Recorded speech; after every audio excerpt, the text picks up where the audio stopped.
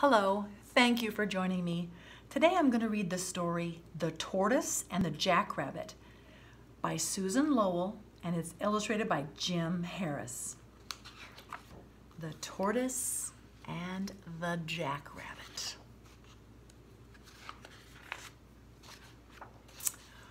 One fine day, the desert was full of springtime magic. Seeds sprouted, eggs hatched, cactus buds bloomed. "Ah," said Tortoise, coming out of her burrow, "I feel good. I feel fast." Jackrabbit turned one of his huge ears in her direction. "Silly Tortoise," he laughed. "You drag that heavy shell wherever you go. As for me, I'm free, free, free." Zig, Jackrabbit leaped left. Zag, Jackrabbit sprang right. "I'm the fastest runner in the desert," he bragged. Tortoise looked patiently up at him with her old eyes. "Let's race," she said. Now the other desert animals were gathered around. "I'm sure to win," said Jackrabbit. "Prove it," said Tortoise. So they agreed to race. "I'll mark the course," squawked Roadrunner, and off he ran. Over the rocky hill, across the dusty flat place, under the mesquite trees, to the waterhole. "I'll draw the starting line," hissed Rattlesnake as she slithered across the sand. Tortoise and Jackrabbit took their places side by side. "I'll watch from above," called Buzzard high in the sky, while Eagle floated silent as a cloud.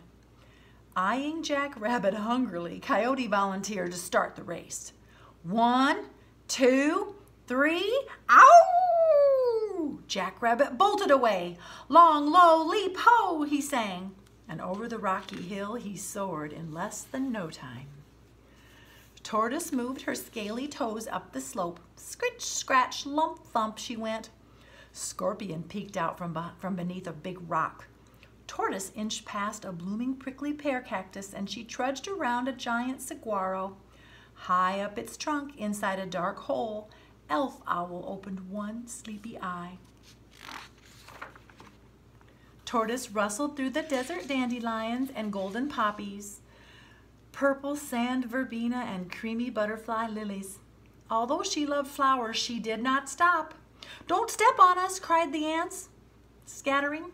"I won't," sighed the Tortoise in her dry little voice as she lumped and bumped along. The ants are holding a sign that says T-Power. That must mean turtle power, tortoise power. Meanwhile, Jackrabbit came to the dusty flat place. "Long, low, leap, ho!" he said, and he skipped across. By now, he'd left Tortoise far behind. Under the mesquite trees, he saw a patch of tender, sweet, delicious grass, and he stopped to nibble it. By the time he had eaten his fill, he felt so drowsy that he lay down in the shade and fell fast asleep. Silencio means silence, quiet. Tortoise plodded down the hill, scritch, scratch, lump, thump. She was tired and hot, but Tarantula waved his 8 furry arms to cheer her onward. At last, she too came to the dusty flat place. "Help! A terrible fast monster with round black rubber feet. It tried to crush her flat." There was a roar, a smell of burning oil, and a cloud of dust. When the dust settled, Tortoise crept out of her shell.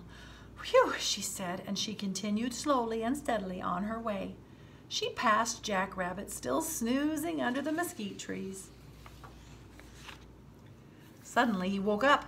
He saw all the other animals gathered at the waterhole. The quails had even brought their children, like little brown eggs on legs. And Tortoise had almost reached the finish line. Jackrabbit flew past light-footed deer, somersaulted over stinky skunk, left Gila Monster in the dust, and never even noticed shy kangaroo rat. He hightailed it faster than ever, past hairy pig-like javelina, and then, whoops, he crashed right into sly Coyote and skedaddled. But long, low, leap, Oh no! Tortoise scratched across the line first. The desert animals cheered. "Oh, thank you, my friends," said Tortoise. Javelina handed the winner a beautiful spring bouquet. There's one of those javelinas. And slowly, happily, Tortoise ate it. There's a little note on this story. The tortoise wins the race in this fable, but real desert tortoises are in trouble. These ancient flower-eating reptiles face two main threats. First, a disease spread among wild tortoises by ones that used to be pets. And second, the destruction of tortoise habitat in various ways by human beings. Jackrabbits, which aren't actually rabbits, are members of the hare family. They're less endangered than tortoises, yet jackrabbits also need open space in order to survive.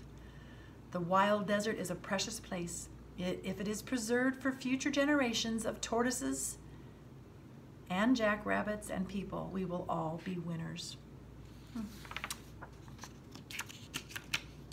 The end.